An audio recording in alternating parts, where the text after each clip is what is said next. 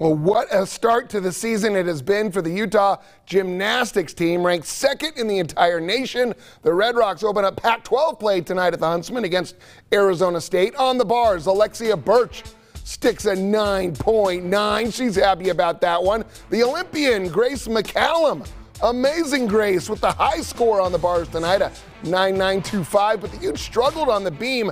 A rare fall for McCallum. Whoa. But this team is so deep, they got her back. Miley O'Keefe with a 9.95. Crystal Issa was even better. She tied for the high score in any event tonight, a 9.975. Then we move to the floor. Jillian Hoffman. Oh, there's just so much talent on this team. A near perfect 10.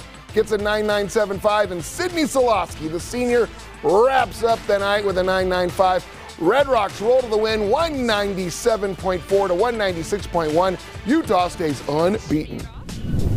You know, having the pressures of like #1 beam team, those can definitely get to you. And I think with a rotation full of, you know, underclassmen, I think the pressure just got to us. But, you know, I was super happy with the way Crystal Issa did, you know, an amazing beam routine. And then I obviously topped it off with a 9.95.